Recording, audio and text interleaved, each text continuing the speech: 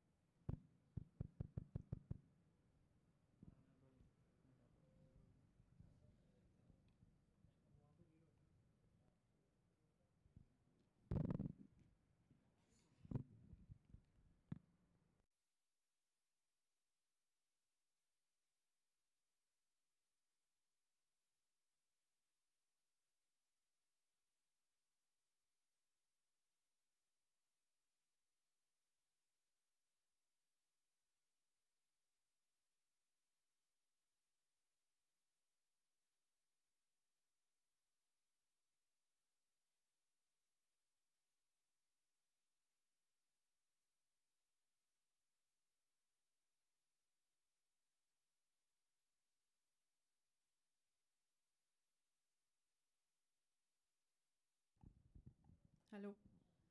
Um, is this good? Uh, Good evening, all of you. Welcome to the KNMA Museum of Art. I'm Neha. I'm part of the curatorial team working with the exhibitions and programs.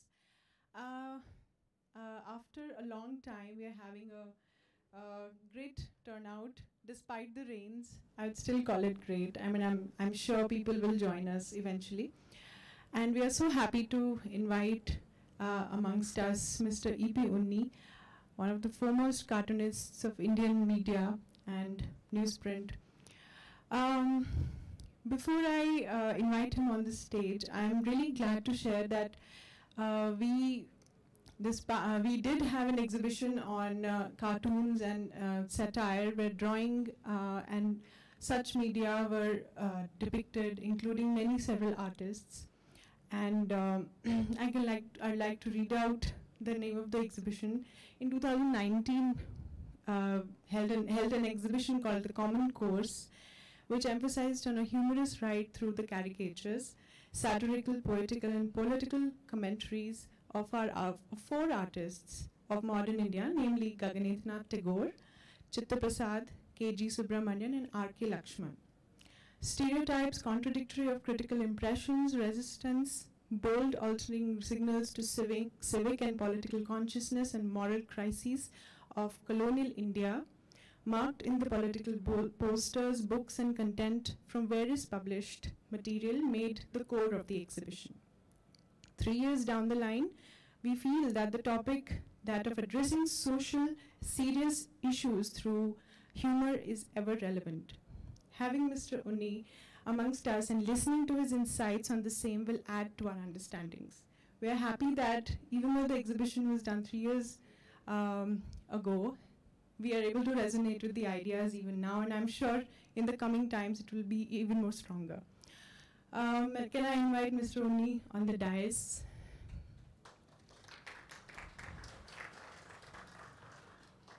A little, yeah. Can we have the column mic?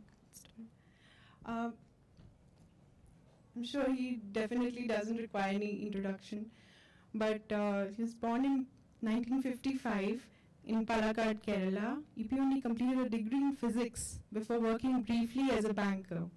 His interest in cartooning saw fruition with his first cartoon published in Shankar Weekly in 1973.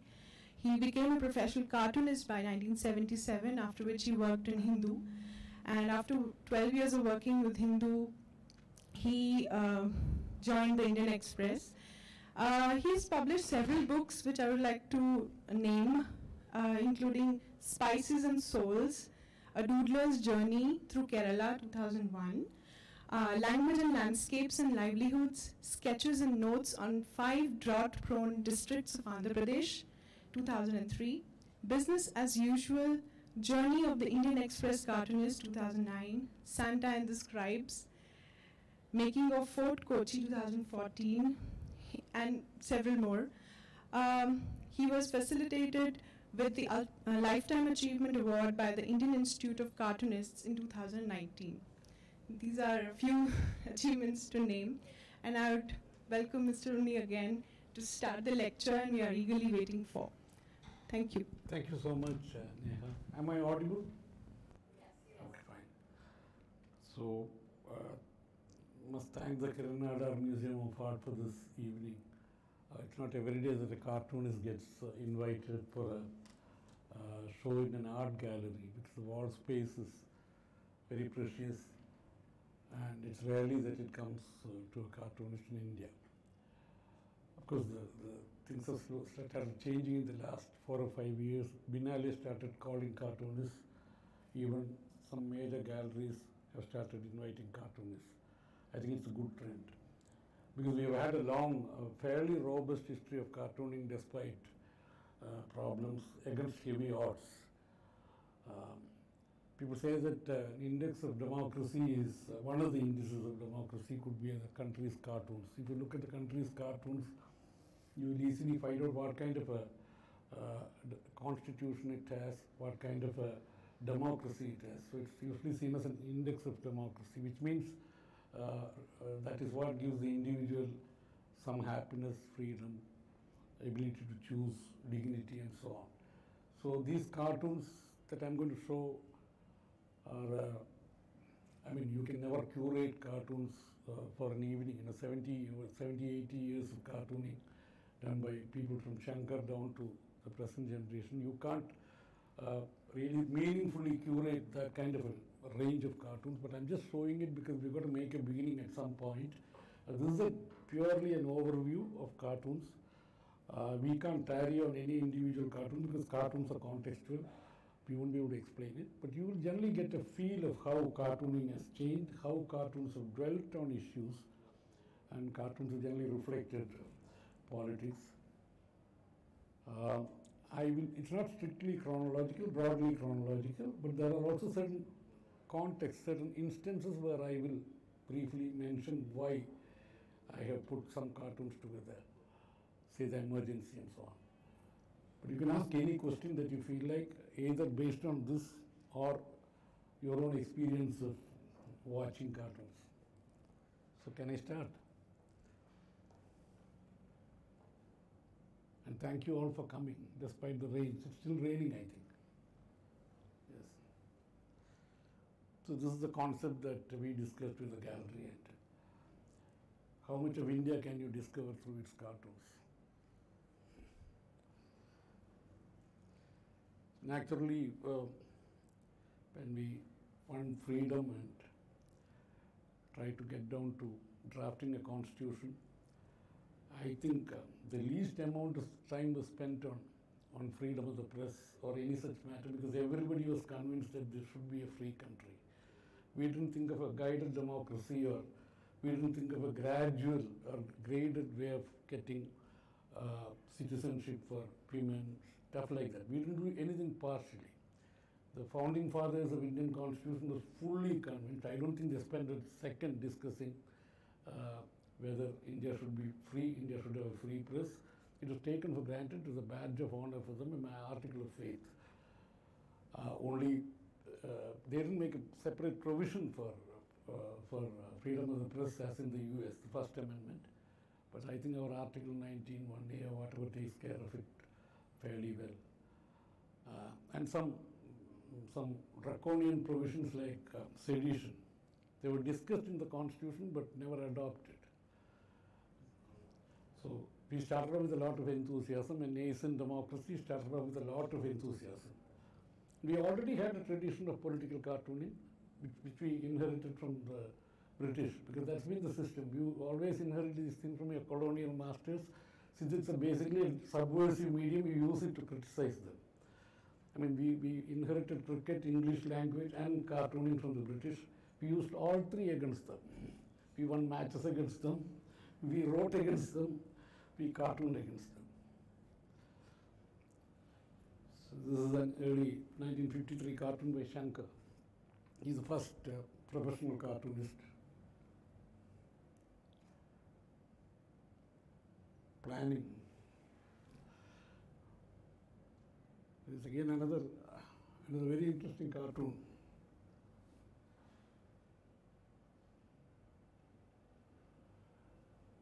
Many people think that Shankar was too close to the Prime Minister.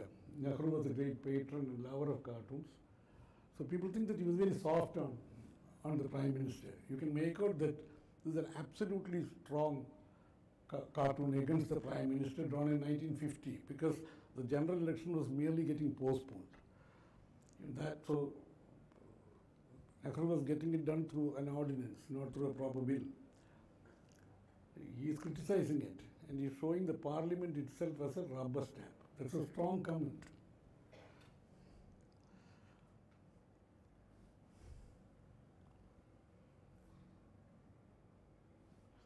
This is the old, in the Kashmir issue, Sheikh Abdullah. And the picture is no clearer than this even today. This is Kuti, who was a prime disciple of Shankar, trained by Shankar. This is the reaction to the Allahabad High Court judgment.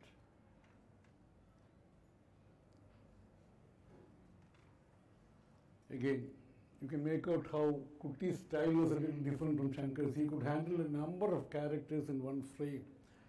And he also covered the phase in Indian history, political history, where the power centers were slowly moving away from Delhi into the states. The satraps in the states, the chief ministers were becoming powerful.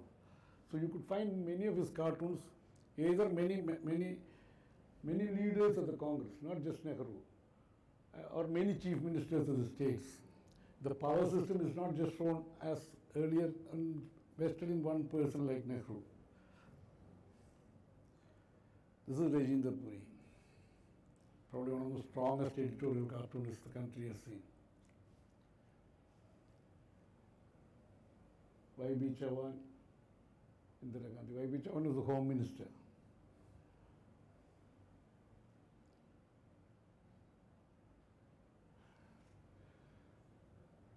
Indira Gandhi brought out the worst in cartoonists.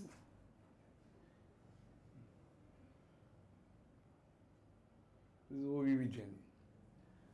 Totally graphic style. This was published by the Hindu in the 70s. This was earlier the symbol of the Jansank, the lamb.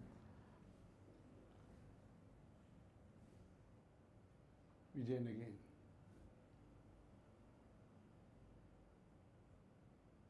Like Putin, Brezhnev's capture of the Afghan capital, Kabul. I think Soviet East India Company looking for an overland route. This cartoon is carried in the top of the page, front page of Statesman. And its editors wondered whether they should write an editorial after this. Lindsay Emerson told me that we were wondering whether to write an editorial letter. We can't write anything more than this cartoon.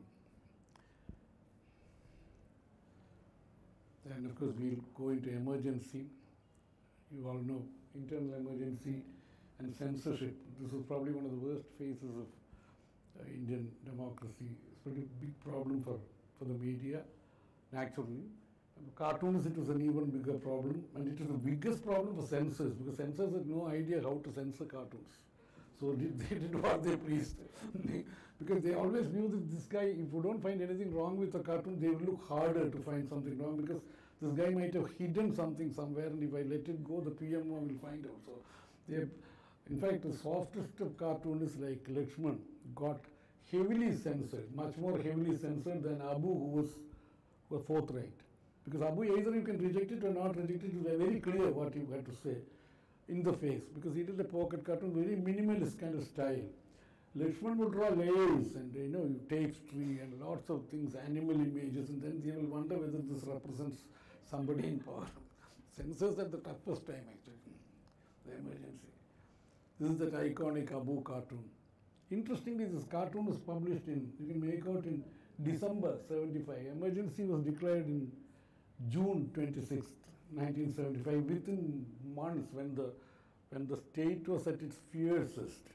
This cartoon was allowed by the censor. Yeah, it's a rare cartoon where the president has been brought in, which we don't normally do. An iconic cartoon, one of the most iconic cartoons in India. The fact that this cartoon was allowed passed by the censor and was carried on the front page of the Indian Express, all editions, 4 columns. One doesn't know how this was allowed.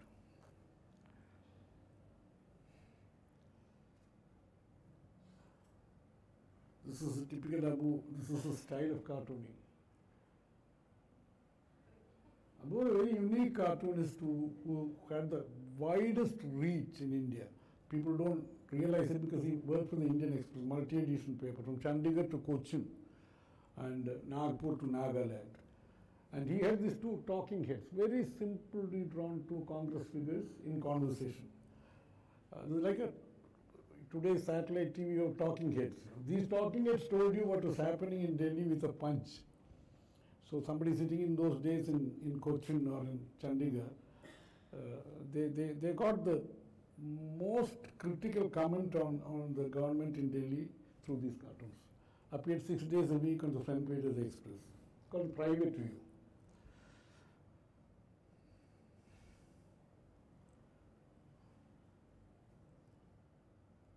This is Sudhir Dar at his best.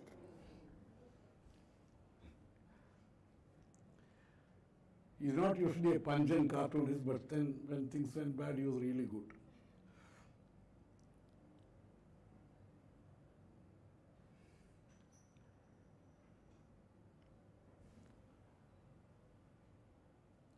Also one of the few Indian cartoonists who got published in the Mad magazine, Sudhir.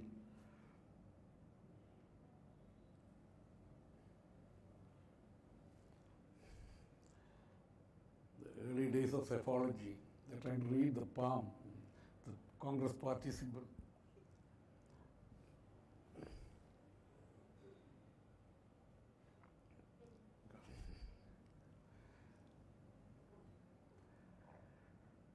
This is one cartoon that summarized the personalized style of governance which is usually associated with Indira Gandhi, completely personalized. She picked who should rule the state or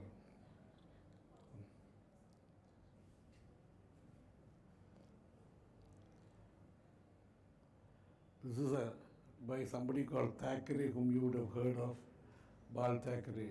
He was a cartoonist.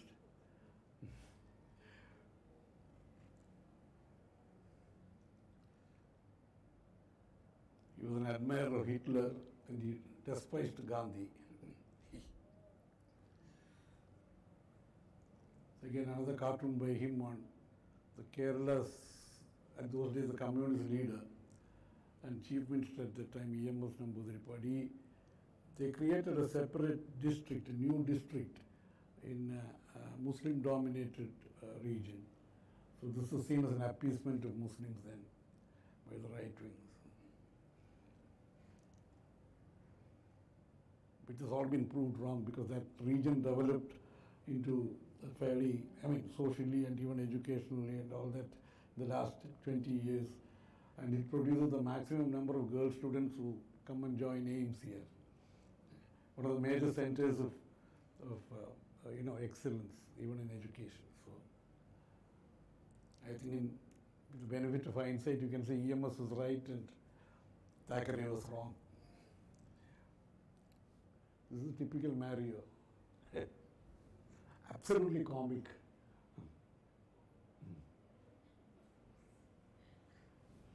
The fatigue, news fatigue.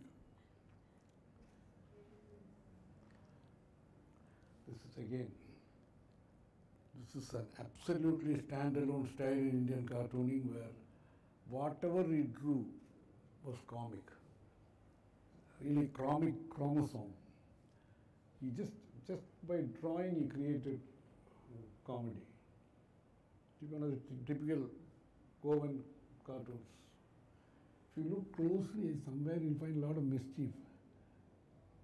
You'll find somebody one of the parish guys trying to light a cigar with a candle. He was very good at, this kind of twists and tweaks. Absolute celebration of life.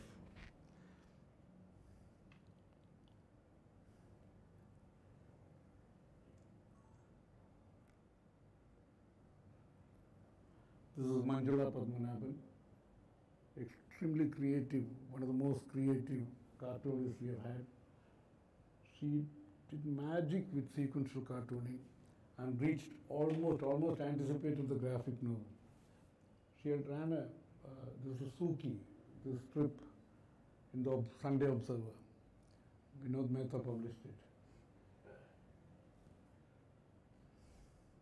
One of the few women cartoonists we have had. She's a theatre person, she has scripted, written plays. But the kind of cartooning she did was absolutely out of the box.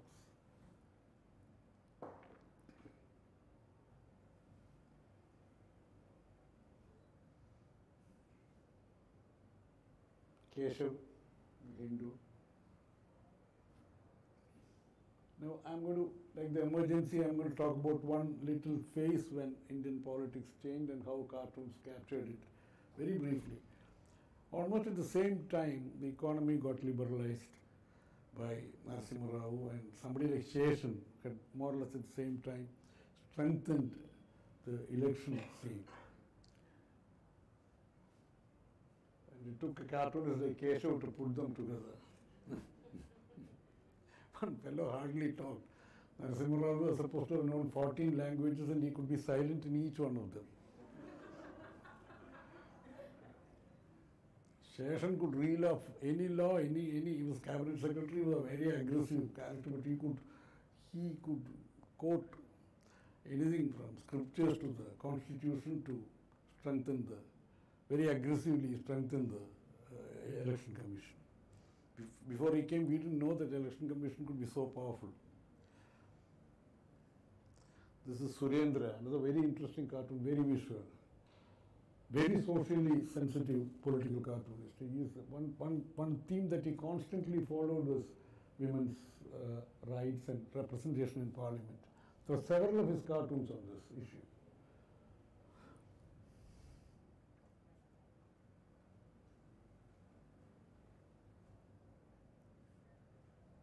Again, Surendra.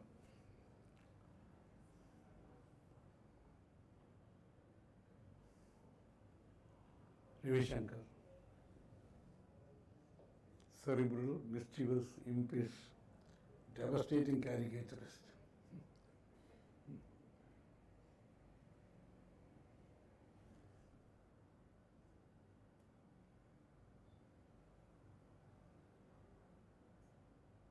This is another iconic cartoon which got reproduced probably in hundreds, thousands of newspapers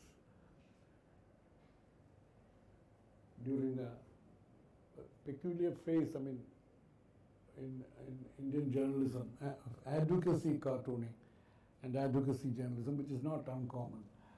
But this is the only time in India where the cartoonist was used as a major part of that campaign. In fact, the most important component of Arun Shoury's campaign on Bofors issue, corruption, scam, important component of that was Ravi's cartoons. And their cartoons day after day on the front page debunking the Prime Minister.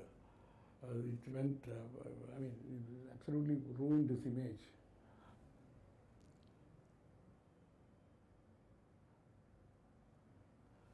Ajit Nayan, probably the best magazine cartoonist we have ever had in India today. Use of technique, color, digitization.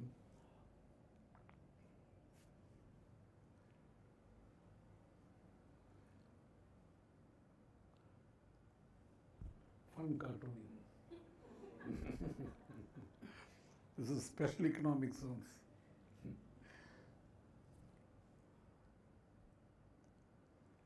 Sudhir Thailand.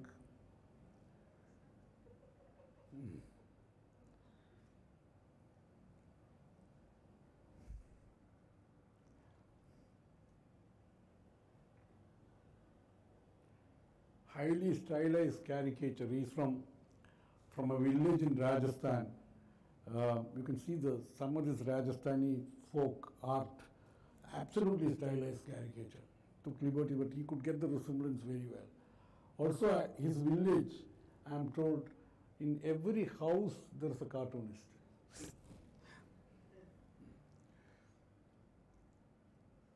This is a Irfan Hussain who died, who was killed, who was found dead.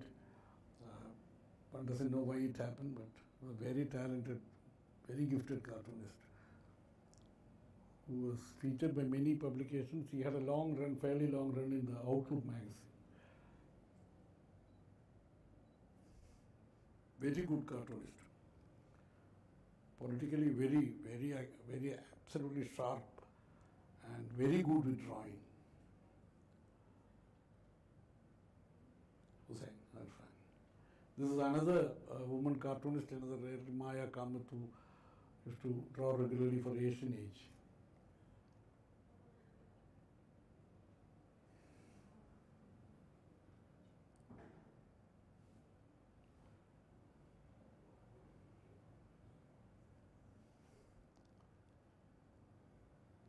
We are getting closer to our times. Manjul. Manjul has got into major trouble with the governments for drawing cartoons. He has been attacking the Prime Minister more or less as regularly as Rajendra Puri used to attack Indira Gandhi. And he places again very visual. He used the word GDP and popularity and all that.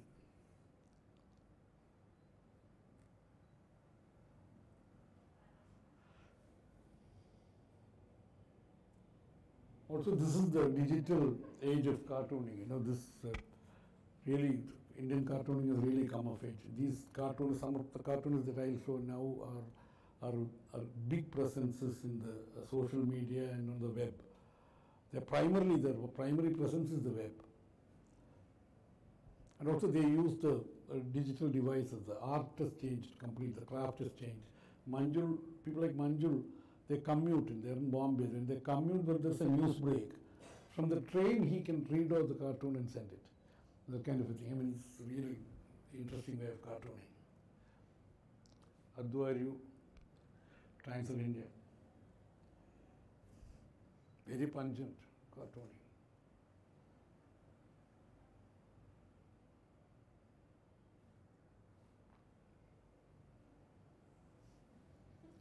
"57-inch.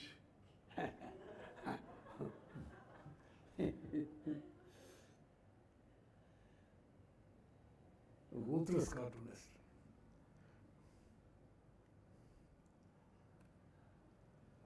Satish Acharya, another very big presence in the social media and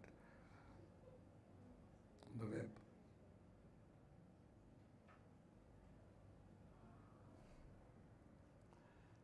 Satish.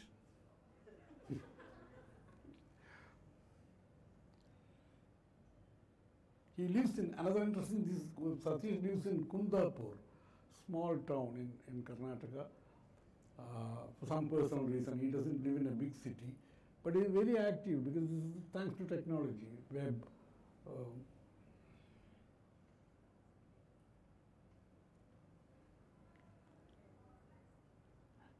Prasad, now with the Economic Times.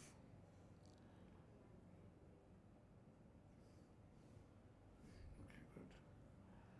Prasad again.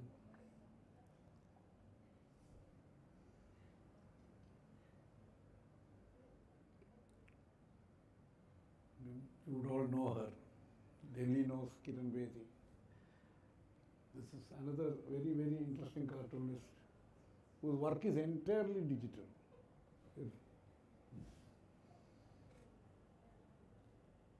Sajid Kumar. He draws for Deccan Herald. He used to draw for Hindustan Times. He was an illustrator and a cartoonist for Hindustan Times. He draws for Deccan Herald now. See, look at the use of photographic image and drawing. Very, very interesting.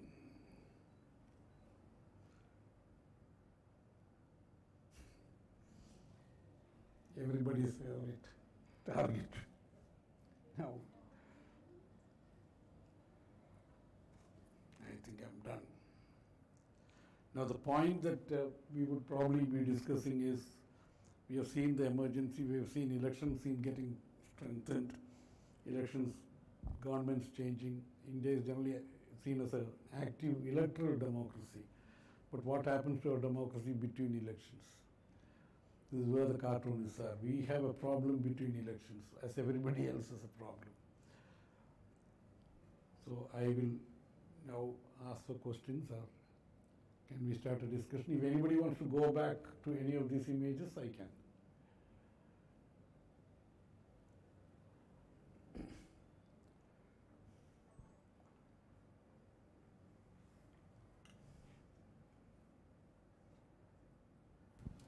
We can take questions if anybody wants to throw some. If not, then can we go ahead with the next segment?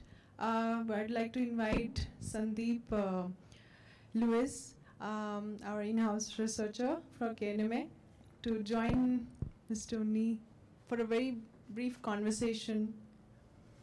But I think people should interrupt with questions. Yes, I mean, it's... Oh, yes. This is basically to trigger this is designed to trigger a yes. discussion. No. The later cartoons that you showed, they are more trenchant than, say, the earlier, in a different way, Yeah, very interesting, yeah. So You're talking about this because, so what accounts for that?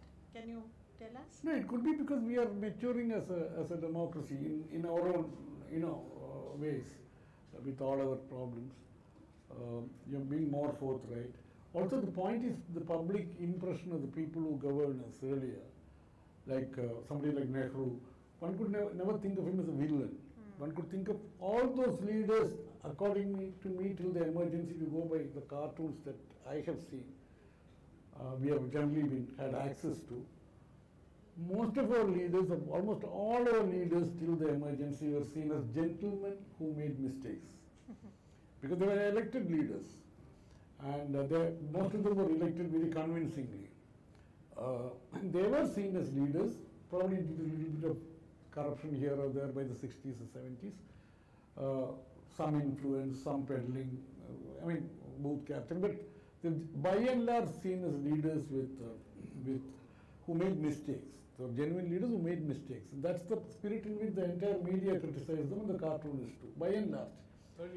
Earlier, I'm talking about till the point, the tipping point according to me is the emergency. After that, no cartoonist has trusted any leader. If you're in the business of cartooning, you never trusted a leader. Anyone in power was seen as guilty till he was proved innocent. Complete thing turned upside down.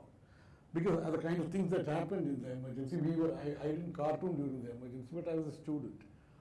And then many of you would have read about the emergency. People who cartoon through the emergency, it was hell. And this is supposed to be a democracy.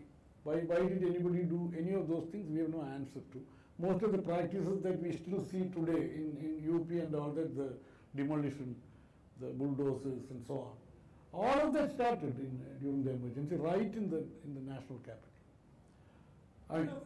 I'm not saying, but that was for somebody who followed news at that time. That was the tipping point, and that was also a big shock for many people who were already 20, 30 years into the profession. But somebody like me who was in college, it was not a shock, because we had grown up looking at the editorial cartoons of Abu, Vijayan and Rajendra Puri. Vijayan and Rajendra Puri almost anticipated the emergency. Vijayan even wrote a book, a chapter in a political novel he was writing. Then 2 years before the emergency, it was entitled Emergency, one of the chapters. The point is, but cartoons were already there. For them, it must have been a huge shock that they would have had to submit their cartoon to a censor in Nehru's, Indira Gandhi's India. So that was the point. After that, I don't think any practicing cartoonist would have trusted anybody in power. Now, no serious journalist would trust anybody in power. Unny, yeah. About the emergency, there were a lot of cartoons, but generally in the media, the experiences that the 19 months of emergency was, Mrs. Gandhi openly declared emergency, there was open censorship. But what we've been going through in the last few years has been a kind of an undeclared emergency, and the media has been forced to, either they're out of opportunism or out of coercion, Yeah. But has that affected, because generally, barring one or two newspapers, you can see that the kind of trenchant criticism that is required of today, like you mentioned the bulldozers or n number of things happening, there are very few places, barring say Express and your cartoons, which is You're right. yeah. So do you think that that even cartoonists are either being being censored or self-censorship? How much is it affecting the climate we are going through as we speak? I mean, in this last few years. Yeah, but the point is that when you compare it to emergency, there's a problem. Because when during the emergency, nobody knew it was going to come to an end. And for a cartoonist, unity is the day. Every day, you have to produce a cartoon. And if somebody is going to mess around with you, it is a daily suffering. So it is bad. I mean, you cannot say that this is better than that or that is better than this, because in hindsight, you can say anything you want. The point is, today, then the issue was everybody knew government was making a mistake. The editors knew that this should not be done. No editor would have approved of, and they might have written editorials, but no editor in those days, no major editor would have approved of censoring cartoons. Somebody like Shankar wound up the Shankar's Weekly. He didn't say it was an emergency. He said, I can't carry on at this age on shoestrings. He was being polite about it because it is his friend's daughter who's running the country. But it's amply clear why he closed down Shankar's Weekly. The issue is today it's a completely different thing that's happening. It is undeclared emergency. It's also worse than being undeclared. It is what do I say? What is decentralized emergency. The bully is almost at your doorstep. You would think that some place like Kerala is safe for a cartoonist. No longer. Because a panchayat ward member can harm you today. Indira Gandhi wouldn't have come and attacked the cartoonist. This is the situation today. I'm not just saying cartoonist, anybody who wrote a sensitive report. Everybody is today. The point today is very different. It's very different from, so whether there's a declared emergency or not, the right down to your doorstep, there is bullying. It's a very different situation. So how do you handle it? I mean, how do you, emergency, as you said, could have been institutionally handled, A newspaper could have, like, all the trolls and all that. Narasimhan allowed any Abu cartoon. Abu, in fact, dedicates that book collection of his called The Games of Emergency to Narasimhan, saying that barring V.K. Narasimhan, most of his cartoons wouldn't have got printed because he would have anticipated the censor and killed the cartoon. Not only the censor, if it gets printed, the cartoon would hurt the government. Otherwise, there's no cartoon. Abu is not a comic cartoonist. Abu is a serious political cartoon. You're going to print the guy on Indian politics. He's going to offend somebody or the other. V.K. Narasimhan did it. So despite the filtering by the censor, the cartoons appeared. So that situation is there's an institution that stands with the cartoonist today.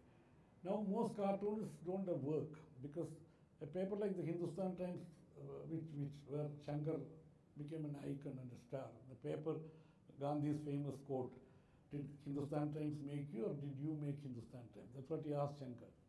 That kind of an institution does not have a political cartoon. In the last 10 or 15 years, they have not had any serious political cartooning. In fact, most newspapers don't, darling, Express. No, but no, I'm saying the point is that the institution, the only institutional support a cartoonist gets in India is the media support. You get a job in a newspaper, you get regularly featured. That is no longer there. The new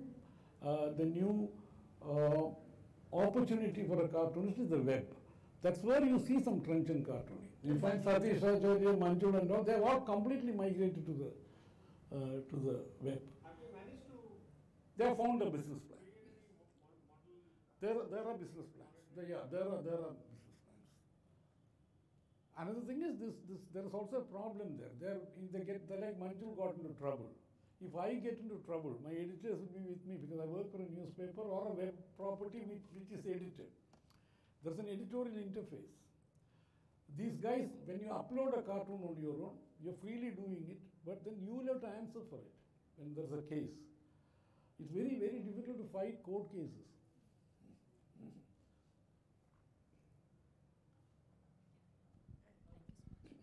Yeah, hi sir. Thank you for this beautiful visual journey. It was really enriching for me. So my question to you is, I want you to talk about the subaltern representation in the cartoons. Subaltern, or I can say marginal people's representation in the cartoons. Like I have seen, and humor is the most important tool to subvert as a like tool of protest. So I would like you to comment on the subaltern representations in the cartoons.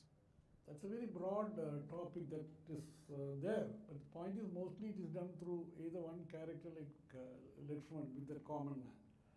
How strictly subaltern that is open to question. But the common man did represent the urban India at its basic thing, Bombay. And then how much of India became urbanized. To that extent, Lakshman's cartoons became popular. So there's an urban emerging India. There you talk about this kind of issues through the common man who was mere witness. He didn't have a voice. His wife spoke. This is probably the consistent subaltern kind of a response to the goings on in India. Most of Indian cartooning has happened in Delhi because most of our early politics was Delhi oriented.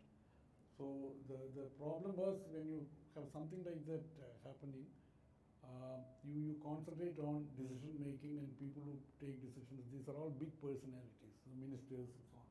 So the real focus of the cartoonist has not been the common man. And we have not developed comic strips, strip cartoons, or even underground comics and stuff like that. All of that is emerging in India. Then you will see more and more of this. But recently, when the COVID struck, when people had to just leave cities, and you found hundreds of thousands of people walking away from Indian cities into their villages, major political cartoons started commenting on it. We can actually curate just a show with those cartoons. That has been the strongest subaltern response I have seen in cartooning in India. Since this is a very general thing, I couldn't pick the cartoon. Yeah, it just I have myself done cartoon. Many have done. All cartoonists have commented on it. Are we exceeding time or anything? No. Random thought. Hmm. Have we had Dalit cartoonists? I have not checked. I must check. Or Now what? since you was talking Yeah, about what we have had is a book on this issue by Shyam Sundar called No Laughing Matter. That is on how Ambedkar has been represented in Indian cartoons. It's a very, very important book and an absolutely brilliant work. Research work by Shyam Sundar, who was a cartoonist and a cartoon scholar. He was in JNU, I think. Can you repeat the name? The name is No Laughing Matter. No Laughing Matter. On Ambedkar cartoons. There he brings out how even Shankar or all the veterans, how they didn't represent Ambedkar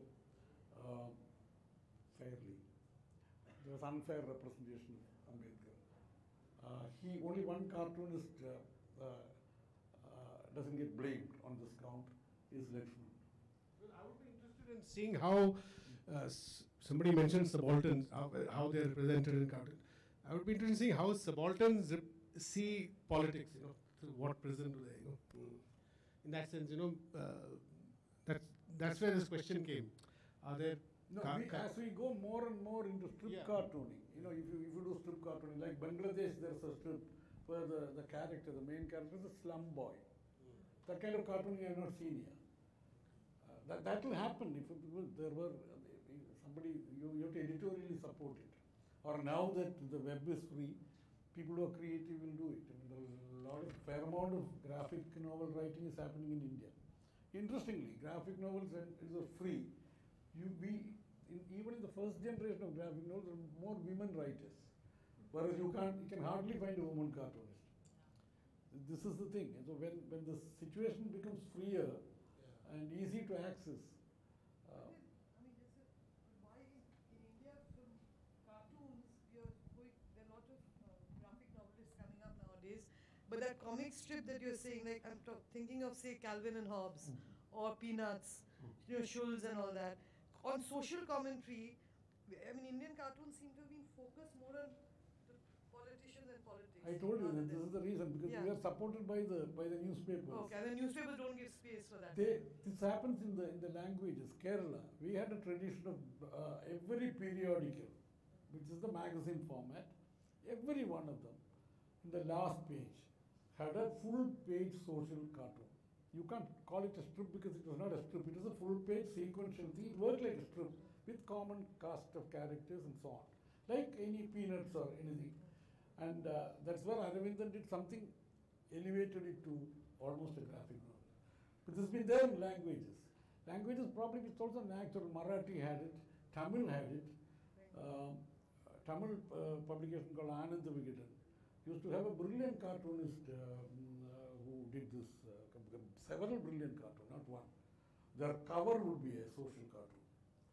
This has been there. But I think it's easier to create social humor in your own first language than in English, probably. Can I ask one more question? So you talked about the digitalization of cartoons. So now we have another trend. It's like memes. Okay. They are also political, and they are equally like, somehow I can compare cartoons with the power of memes. So would you like to say something about it? Because No, it's good because see, as long as you enrich our irreverence, there's a great deficit of irreverence in this country. Too much of pomposity. So I mean, memes create irreverence. I mean, it's more the merrier, if you ask me.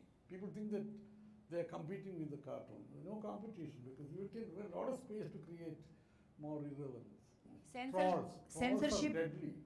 Censorship is less in memes, more in cartoons, because they are like. No, there's no censorship in cartoons. Don't. Okay. We have to use those words very carefully. There is no. Okay. I wish there was censorship.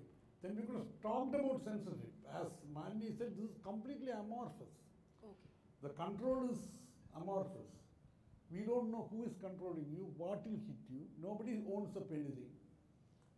Prime Minister will say that cartoon is a great tradition. And the local cop will come and throw you in jail. Some IAS officer, a district collector, I spoke to that fellow, a district collector of a southern state like Tamil Nadu, Tiruchirappalli. That fellow proceeds against a cartoonist for a 2-year-old allegation on sedition. How does a trained IAS officer, direct recruit, trained in Missouri, he gets a fair amount of classes on constitutional law before he comes out as an IAS officer, as a RD or a SDM. He's a collector. He coolly signs a paper. How can a piece of paper on which whatever you draw, how can that be seditious? In a country with a professional army, fairly, well policed. This guy signs it. I asked him, why did you sign this? I mean, you could have put him on jail for other things. You could have said defamatory, this guy. But how do you charge a cartoonist with sedition? This is what I'm saying. I mean, anybody can do anything here. That's the problem today. Unny, we live in times when there's so much of polarization in society. Mike, So- I think we're recorded. There is a great deal of polarization in society, and increasingly people tend to read something or watch something that reaffirms their worldview, and they also tend to reject things that they feel is very opposite to what they believe.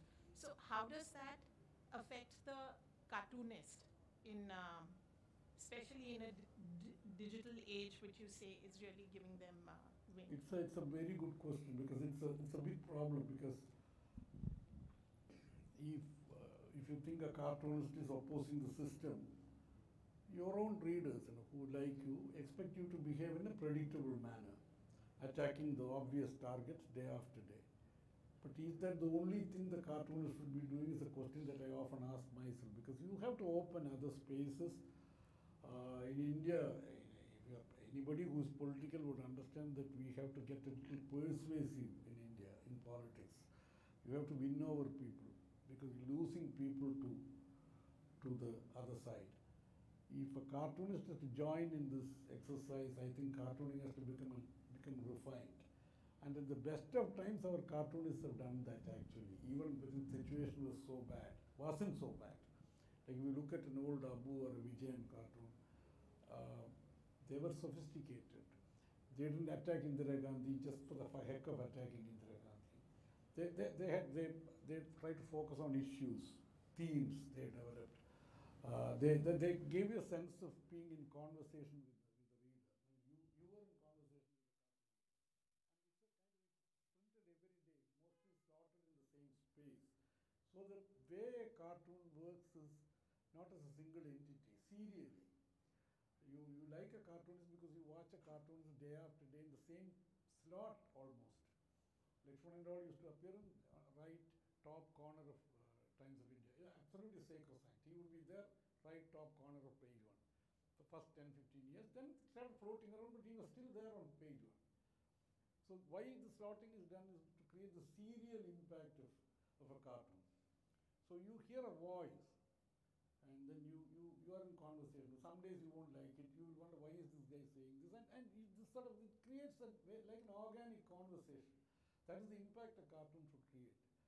And that, I think we should recapture that moment in India, cartoonists. Instead of, doing a stock cartoon, very easy to do for a skilled cartoonist. If you ask me to attack X, Y, or Z day after day, I can easily do it. Only thing is the paper has to stand by me. Only one small thing. I mean, you've told me in the past that how cartoonists use facial features of politicians to exaggerate, depict certain, like Indira Gandhi's nose or Nehru's or Narasimha Rao's pout. And they also lend, as the politician evolves in power, becomes more authoritarian, then they also make that person look harsher. They become more, which is also part of the subversive. I've not seen, you didn't show very many cartoons on how Modi's face has been depicted over the last. This is only one.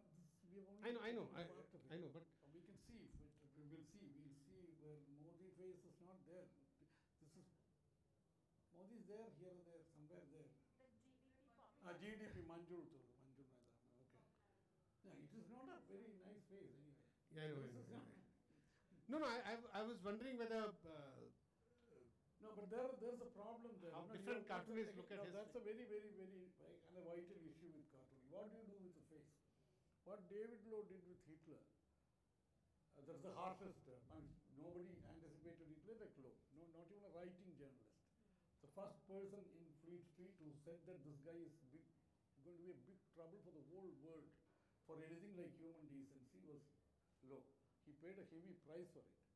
He anticipated Hitler in the 1920s, not in the 30s.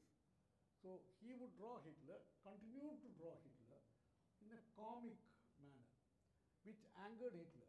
Because Hitler is an artist, failed artist, so he knew the power of the visual. He was trained, Austrian trained artist, so he knew, he was very good. If you look at his work, he had a good hand. And he knew how powerful this medium was, more than most counterparts, political counterparts. He knew the power of the art. But this guy would draw him as comic, getting more and more comic. So the point is, there were people who criticized it. Hitler went mad. Hitler first tried to acquire these originals and send word and all that, usual stuff. Lowe didn't eat. Then later, Gestapo, the German Gestapo had a hit list. I think Lowe was there in the first 10 names. Yeah? They got into London, first 10 names, and the first 10 people to be shot was David Lowe, the cartoonist. So he couldn't take it at all because this guy had drawn him as a monster. Hitler would have loved it because he's ruling with fear now. Yeah. See, the point is, how do these people react? It's a bit complex. It's not just one way. So this guy would never give him that evil status. He would make him look like a clown. So that really angered him. I don't know how Indian politicians would react. But the point is, there were people who criticized Lowe for this, saying that this man has done a lot of evil. How can you just show him as a clown? You've got to do some. Excuse me. I have a question here, please. Hi. I want to actually go back to your answer regarding social commentary, that cartoons being reflecting or being a part of social commentary. And I understand and I hear you when you're saying that newspapers would not be very keen on publishing something that talks about the subaltern representation in politics or their views of politics or their influence on politics. But my question is, can you please explain then what is the difference, for example, being a cartoonist and you know, you do see such commentaries like right-wing populism being talked about in magazines like The Economist or The Guardian or the Political EU. And they do talk about right-wing populism a lot. So what would really then be the market, like the dynamics and the difference in them being able to publish it and us not? But for example, Times of India does talk about right-wing populism in France, but it doesn't do it when it's talking about the one in India. That is the issue. That is precisely the issue. Unless there is, see, cartooning is not a standalone art. I can't introduce a subject and comment on it. No cartoonist can. We can only comment on a subject when it is in the air. Somebody has to do the job of, you know, either articulating it or breaking news or reporting well or writing about it, creating already some kind of a conversation or a buzz. Only then the cartoon comes in. It's a very small canvas medium. Unless you're doing, I mean, you're allowed to do, I mean, a brief. It can be, it's conceivable that a cartoonist is allowed to, given a brief, to go report something for, like, this happened as a graphic novel here and there.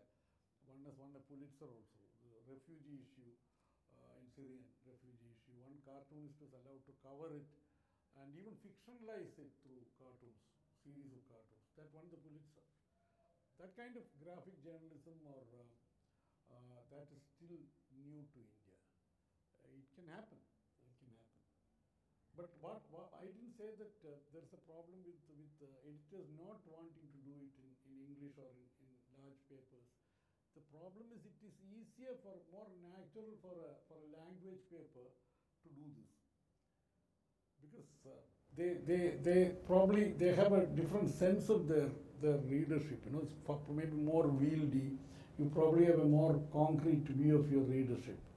But I mean, if you're selling to on a subcontinental scale, if you're talking about readership, that's what Times of India or Indian Express or the Hindu would talk about. Especially with the web, you don't know, you can't even classify your readers very clearly. But if I'm talking about Malayalam readers or Tamil readers, I will know the social sensibilities slightly bit more. And also cultural symbols are constantly used when you're doing social cartoons, which is very difficult to find pan-Indian cultural images. These are the issues, but all these will be creatively overcome.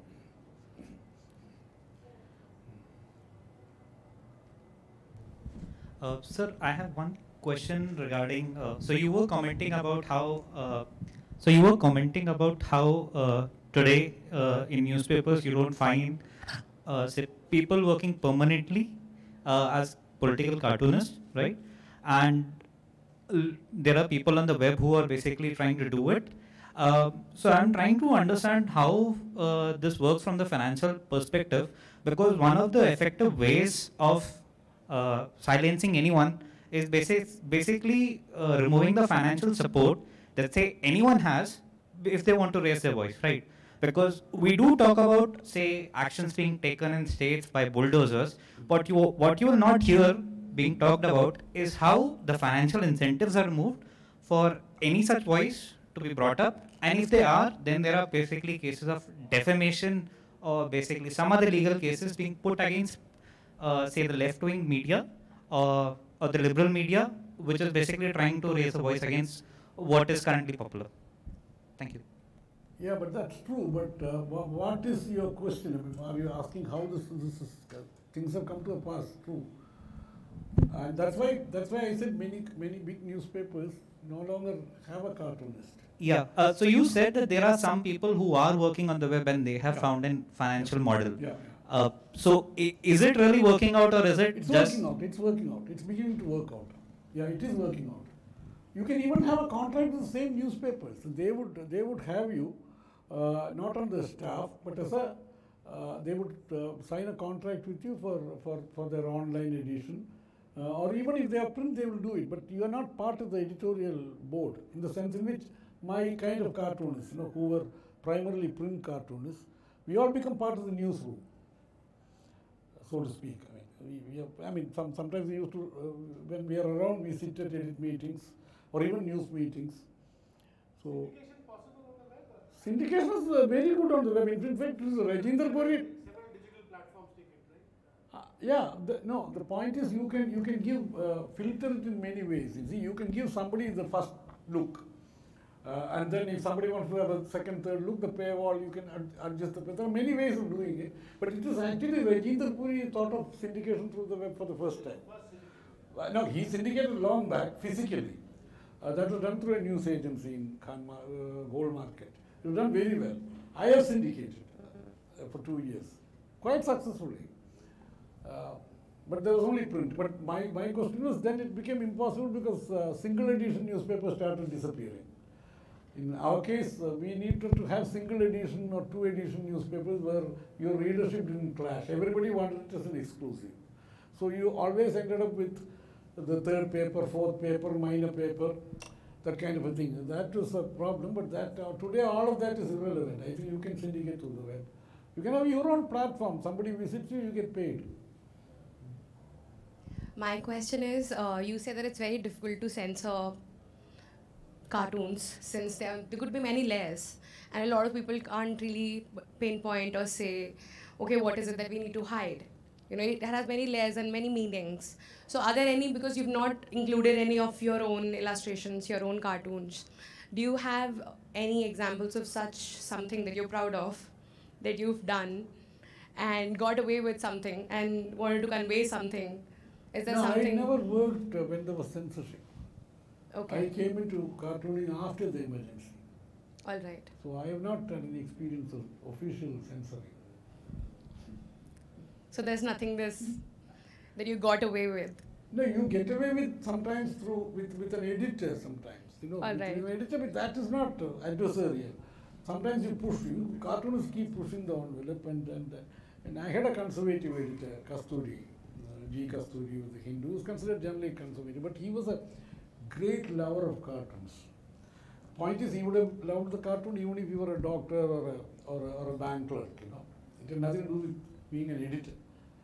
So that was good, and he had already published Rajinder Puri and Vijayan. I succeeded Vijayan, so I had a great advantage.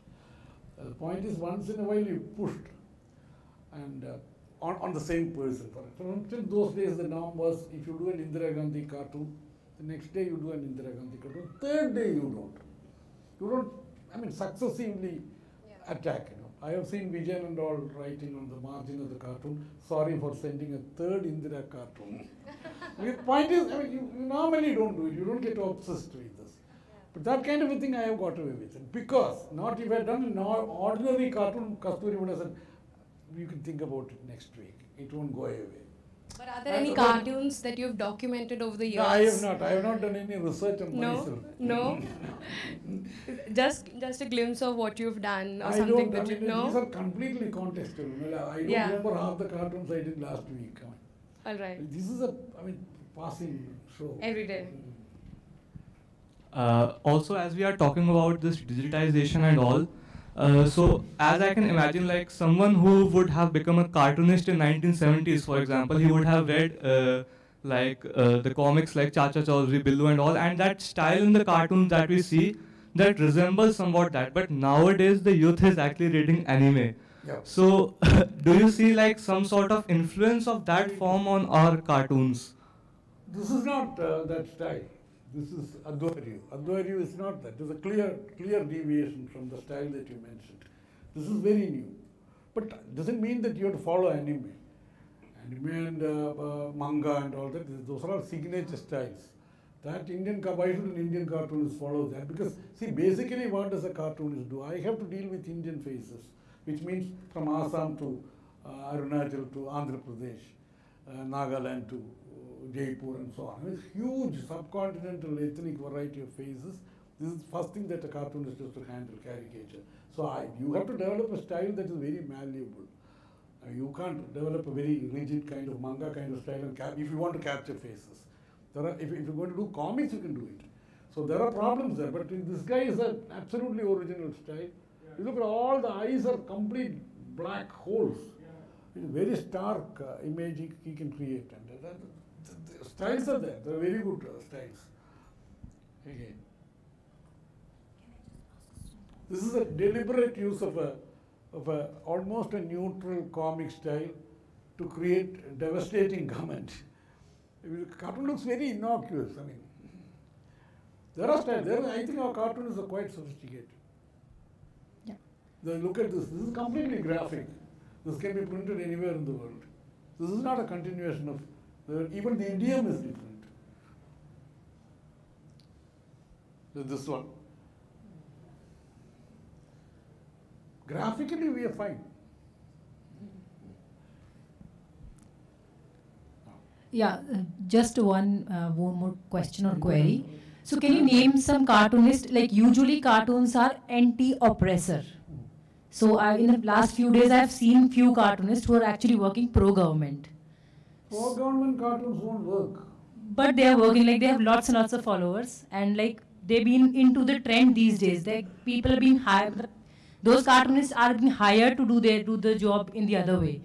So, okay, fine. Tell me. So I would like to ask you whether you know some of the cartoonists who has done so in the time of emergency or like in the later period or maybe even now. Because I've recently seen some cartoons on Gandhi being printed with all the blood kind of footprints and saying that Gandhi was like that and like that. No, that has been done earlier also, but that's against Gandhi. That cartoonist against Gandhiji. You're talking about Gandhiji, not Gandhi. Gandhi. No, I'm Gandhi, Mahatma Gandhi. Yeah. But such cartoons have been done earlier. RSS had come out with RSS magazines had come out with a cartoon showing Gandhi as a Ravana, with the entire first generation leaders of India, Nehru, Patel, Jawaharlal Nehru, Sardar Patel, Subhash Chandra Bose, Maulana Azad, naturally because he's not a Hindu, all kinds of fellows, 10 faces, including his, as a Ravana. I mean, embodiment of evil. Those kind of cartoons have been published, but those cartoons that also represents a certain politics which you and I may not agree with. The point is, a cartoon is adversarial. It has to criticize somebody. It's not a promotional medium.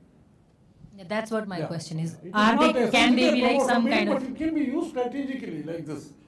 I mean, everybody in that sense, you can't blame it. If Arun Shourie ran a campaign against Bofors for strong, good reasons, editorial reasons, he used cartoons against the man in power.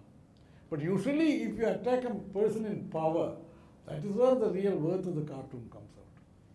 My question is coming, you said that Hitler was very much aware of the power of the visuals. So when a government is using cartoons for some kind of propaganda... The same thing, and it has had serious consequences. It's a very good question when you mention it. What he did within Germany, David Law was in England. David Law was able to attack Hitler in England, not just because he was outside. The British government was also against attacking Hitler too much because they had trade relations with Hitler. For a long time, somebody like Neville Chamberlain thought that he could persuade Hitler. He was again an errant guy, but not evil, that kind of a thing. I mean, we don't want to go into it in detail. The point is, Hitler used German cartoonists at the height of his dictatorship rule to attack Jews. He had a target. See, cartoons can be used very badly because cartoon can be a very fascist art. Yeah. Because it's one-sided. It's completely one-sided. So Hitler employed German cartoonists against Jews, and German cartoonists used every symbol associated with Judaism, including Star of David or whatever, for a long time. That's why now the backlash is we all face the backlash, including modernist people who operate in US or Europe. The cartoonists who, if you criticize Israel in some way and bring in a Jewish symbol, there's a huge backlash because you have completely vilified a religion so much through cartoons that people get really touchy about it. If you do the same thing to Islam or any other religion, we'll also come to a stage where you'll find these people overreacting, quote unquote, to the cartoon later. So that middle ground, that liberal space that is required for sustainable cartooning, that will vanish. if you use this too much.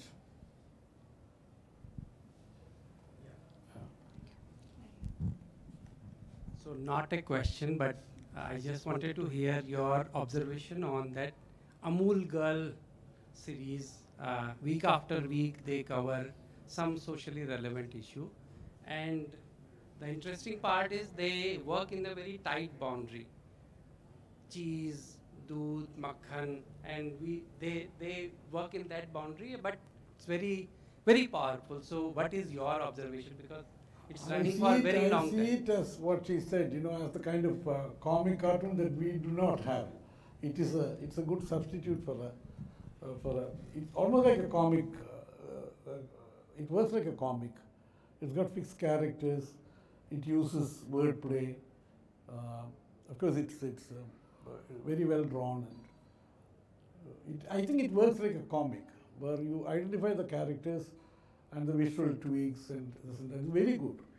Comics are like that. Comics have a certain environment, as you said, limited environment. They want a limited. Peanuts, even the size is smaller than the regular strip, and those characters have a certain kind of gentleness. Even the emotional range is restricted completely. Schulz said that he wouldn't even put those kids on a high parapet, only a low parapet, because he didn't want the kids to fall and hurt themselves. This is how they work. I mean, this is very gentle. This is like that. I mean, this is very good. You're right. It is a limited environment. Can create huge, great fun. Also, mischievous, wicked, comments on contemporary events. Also, it works very well on the hoarding, the size. It sizes up very well, sizes down very well. You can size it up and it works like a hoarding. It works on a newspaper in a 2-3 column space. It's very good, excellent. But Amul cartoons are generally pro-government. No, there is no government there. There is no government and all that there. Why should every cartoon be anti? Where is the government in that cartoon? I mean, it's tracing life in another way. It's looking at life in another way. During the emergency, they had pro-sterilization campaign cartoon. I have not seen it. If they have done, that's not a cartoon then. That becomes a DAVP ad kind of a thing. Cartoon cannot be promotional. You can't, I mean, if somebody is trying to do it, I mean, it will be ridiculous. It won't work. Like the censor, the reader will try and find something. He'll think that the guy is sarcastic.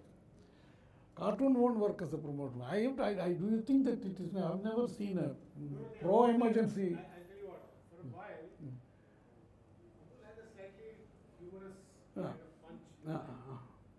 Sometimes, for a while, the punchline was, normally it would always be somewhat anti-smart. Smart work. I think they were prevailed upon to dilute. Yeah, that's all possible. That's all possible. But the point I'm making is, you see, you have to judge it. It is not a political cartoon. Yeah, it's not meant to be a political cartoon. It is promoting a brand. It's promoting a brand. You can do that. I mean, market. What is wrong in it? All the parallel life that you've shown through your cartoons throughout the years, do you see this turning into some animation for the future, for the people to see what India was and has been through over the years? Do you think this can be used as a base for an animated film, maybe? You're talking about any collection of cartoons? Any collection of cartoons. Yeah, that is true. Cartoons are used in advanced democracies, not even in advanced democracies, in countries like Singapore, to teach history. Yeah. We tried it for the political science class 11 students. NCERT textbook had hundreds of cartoons. Some of those cartoons are... Because they're published. They're there. Archival published cartoons were used to talk about history. This is very useful in history classes. Yeah. The world over.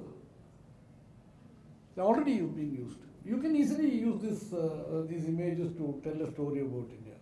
Yeah. I mean, if you run this, you can also refine it and tell several stories about it. But we'll need your documentation on then. You need documentation. You need indexing, proper indexing. We don't have. We don't have any dedicated cartoon galleries in India. Yeah. Yep, sir. So we have talked about say censorship or self-censorship when it comes to cartooning. have there been topics which are considered taboo when it comes to cartooning, or have there been topics which most cartoonists have tried avoiding in India? So I'm talking in the context that say in Europe when cartoonists have tried to create some cartoons on say Prophet Muhammad, right? That has backlashed against them. Have there been similar instances in India? No, there have been cases against cartoonists have not been killed for that. In Charlie Hebdo, cartoonist was killed, a Polish, very senior cartoonist was killed. Point is, there have been cases against cartoonists, again filed in all kinds of courts. There's a case against Keshav for a cartoon where he is supposed to have visually represented the Prophet. That was filed in some Srinagar court, some place where not even easy to go and fight a case. Such things have happened. What do you do? I mean, any society, including the West, there are taboos. There are certain topics that a cartoonist wouldn't touch. I, for instance, I am not a believer myself. So I don't get into religion at all. I have no business talking about religion. Any religion, mine or anyone else's. I stay away from it. But there are ways of talking about politics or religion. You don't get into it. Yeah, so just to stress on it again, I'm coming at it from an angle where, say, I look at the institution of the court as something in which a lot of Indians have faith in, and it time upon time keeps failing, right? But I cannot remember a lot of cartoons where cartoonists have actually questioned the court. I mean, people do question it, but I cannot recollect where there have been very strong comments about it. Questioning the court is another thing altogether. That has happened. See, during the emergency we couldn't, but one of the judgments of the emergency, one of the cases where there's a Justice Chandrachud, but Justice Bhagawati's judgment saying that in an emergency the citizen has no right to life. That has been questioned in cartoons. Even then, cartoonists have questioned it. Cartoonists have questioned it in their own way. You are talking about visual representation which hurts religion. That's a different topic. And again, courts have now come to our help. The little help that Indian cartooning has got is from a judgment from a Madras High Court. Justice G.R. Swaminathan, he had an absolutely epochal judgment which said that a cartoonist has not just the right to mock, cartoonist has the right to offend, right to ridicule. It's a judgment that goes seriously into cartooning history and also the context in which that judgment was, that case was handled. And he says that unequivocally the cartoonist has the right to ridicule. And if you have to use the provisions of defamation against a cartoonist, you have to apply the highest threshold. You can't proceed against a cartoonist with a drop of a hat, casually.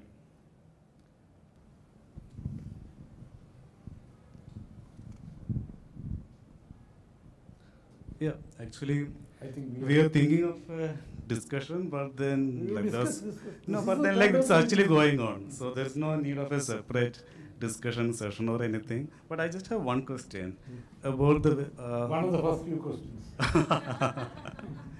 I'm curious to know about how your series of cartoons, the business as usual, evolved.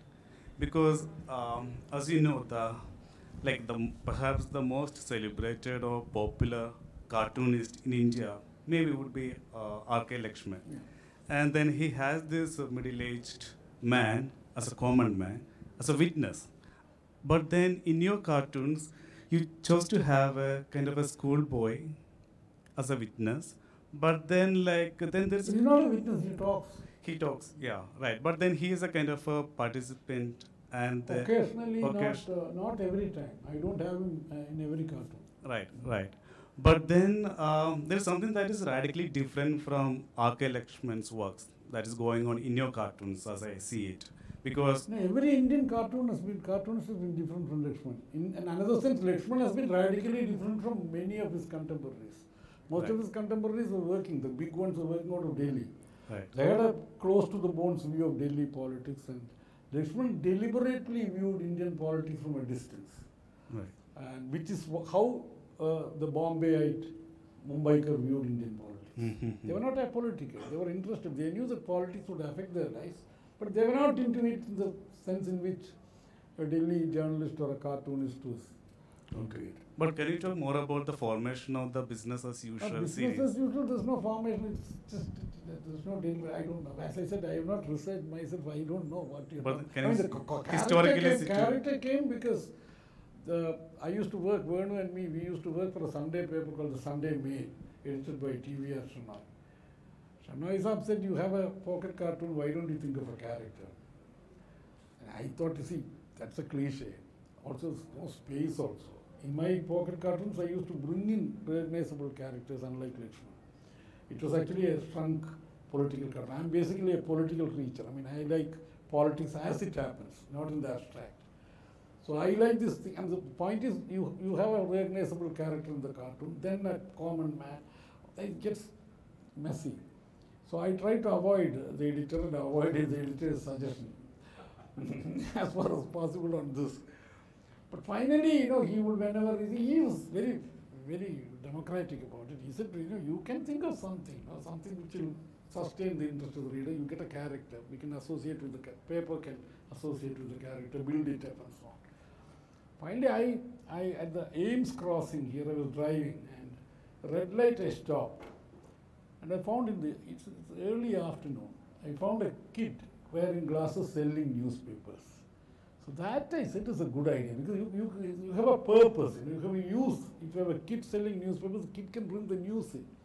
So this character started as a newspaper boy. That was the name of the strip earlier.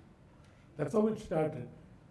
And then it became, it comes in whenever the kid feels like talking, it comes in. It stayed with me. Lakshman's device was very different. Lakshman consciously used it without making it utter a word and refused to change it completely. My character has evolved, changed. Lakshman didn't change at all, didn't change anything except in the first few phases. One at 1951, I think he started. There are a few months, he had a black cap, the guy, that he removed. He didn't update it at all. That was his genius. So this kid is actually growing. The kid is a male kid. It's growing. It's not growing at all. It doesn't grow the way Doonesbury characters grow, organic, or Aravindan's characters grow. No, it doesn't. It stays the same old, same young kid.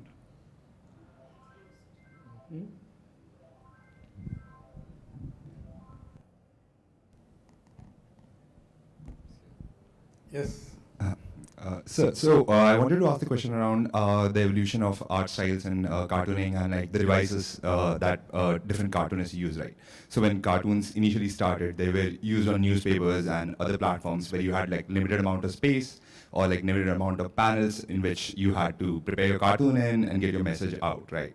So now when the cartoons are now shifting to a web platform where there is no limitations on how you can use it, it's mostly like a photo sharing app. And so have you seen how cartoon devices or like cartoon art styles or cartoon messaging has changed from the way they were done in newspapers? Or do you think they are using the same styles to the web platform? And do you think it will evolve further in the future? It will certainly evolve. It's still evolving. It has certainly changed radically in the last couple of years, because even a strip cartoon which you scroll like this, like we scan a cartoon like this. On the web, there are magazines, cartoon magazine called Nib and all that. If you subscribe to it, you will get it. You will find panels going like this. It's like the old Japanese strips, which are vertical. That's very interesting. It's scrolling like this. It's also like our Patachitras. It is very interesting. Visually it is changed. You go from frame to frame. I'm talking about sequential cartoons. Standalone cartoons seem to work the same way. There are the advantages. I have an advantage now, which I didn't have earlier, which is that the pocket cartoon, cartoons got stamp sized, and this was a huge concern in the US in the 90s, in the Clinton era. One of the ways in which cartoons disappeared was when you had technology, better technology, newspapers started processing cartoons, then you could play around with the size of the cartoon anytime. The news editor was making up the page. Earlier, once the block was made, you couldn't trim the block was physical earlier. Later it became an offset kind of printing. You could change the size of the cartoon because it's scanned. So it got shrunk and shrunk. 4-column cartoon got shrunk to 2 columns and 1 column and 1.5 columns and all that. This sort of a thing was considered a huge threat to cartooning in the West. And now it is changed. The digital print, digitally you can click on a cartoon and blow it up and see it. So that is a big thing. Technology has actually helped the cartoonist. So similar question on the similar lines, right? As cartoons have shifted to the web platform, and they're essentially mostly popular on photo sharing apps like Instagram and maybe Twitter at some level, right? So with the government now coming in and trying to put in regulations around what kind of posts we can put, what kind of posts would be within their guidelines, and Instagram self-regulating all of these guidelines, right?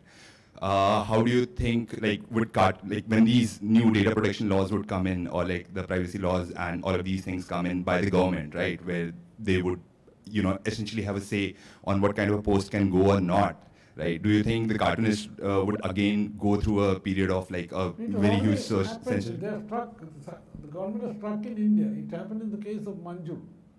He lost his contract. Our government has got a great learning curve when it comes to suppression.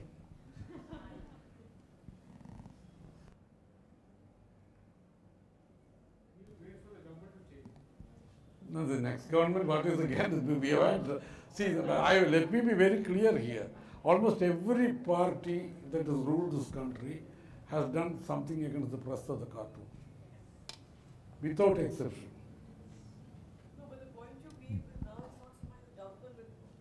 Now social media. Now the point is, the point is now we have to retrieve it through something like a movement. Earlier, emergency again post-emergency. That was the time we all probably went into journalism. There was again a great resurgence of faith in the press, and again, affirmation that press freedom should be there and so on for at least a couple of years. That atmosphere, we got to capture that atmosphere. That mood. It's not easy. The point is, we have not institutionalized any practice. We have no strong conventions. Unless the codes come in, we are sunk. But all of us keep getting these. I'm not savvy on social media. Even I get some WhatsApp forwards and all these. A lot of humor. Yeah, you can subvert a lot. Yes. Is it becoming more anonymous? We know very few cartoonists by name now, but a lot more of these anonymous, very funny, subversive things are. Would that be a good direction to go? That's a good thing. As I said, the more the merrier. As long as you create irreverence, it's good for a cartoonist. It's easier for you to work. At least your editors won't ask you to draw blank cartoons, a safe cartoon, something. No such thing exists, but.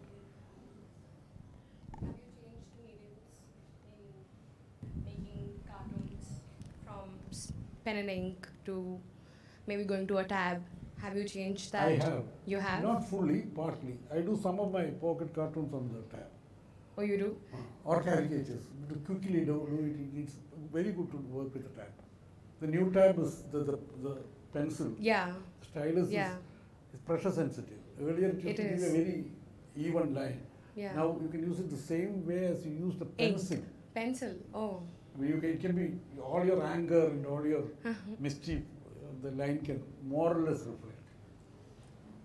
And also good pens and some of the pens that I use are calligraphy pens. Yeah. With a rounded nib. I love those pens. They those work almost like a brush. pens. Those pens are, you have the nibs, the rest of the pen is almost collapsed. Yeah. Continuous using pens, so you don't get pens. Rotring doesn't make double rod nibs anymore. Yeah. The last rotring nib I got was from Tokyo. Oh. So no more ink on hands. I do. Most of my work is still pen and ink and pencil and all that, but I said I can do the other thing also. All right. This is all done on Prasad. This is done on the tab. We can go to the first page to see your illustration. Where you say thank you for Kiranadhan Museum of Art to have a glimpse of your work. That is only because you're just not showing your work. We can say thank you when rest of the people have finished asking questions. If there are any more questions, then we say the thank you. This is what you wanted to see. No. I'm saying that since there are no illustrations of yours here. Character. Yeah. Well, So at least we have one. This is from a cartoon. Yeah, perfect. This is done on the tab. Yeah. This incidentally was done on the tab. No, this figure was originally, the character was done on the tab. You can also fontize your handwriting. This is all fontized handwriting. Yeah, I think we are done, no? Can we see the cartoon on information? There was one cartoon. Light. Information? There was one Yeah, that is, I think that is, I know that, I know. The Maya Kamath cartoon, I know.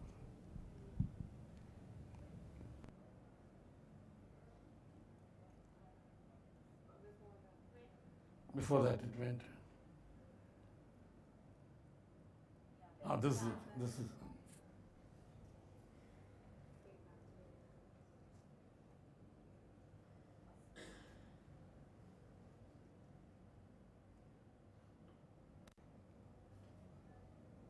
Fatigue. Overkill, news overkill.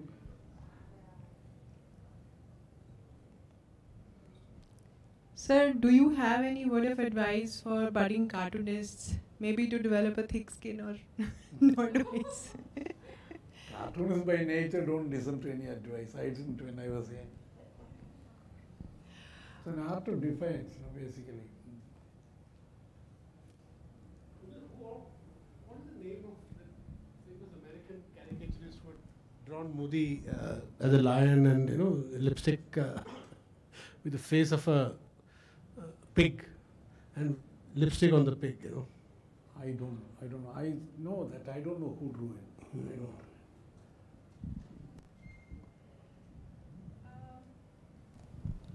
don't. Thank you for that last image, to leave us with that image. But thank you for the brilliant audience. And I think the conversation grew so organically. I think it was so beautiful because everybody asked questions, and that is more than what we can ask for. Thank you, Unny sir, for that brilliant fielding of questions.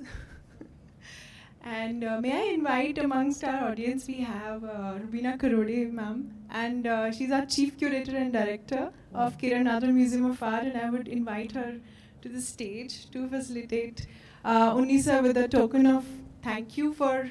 Can I take this off? Yes.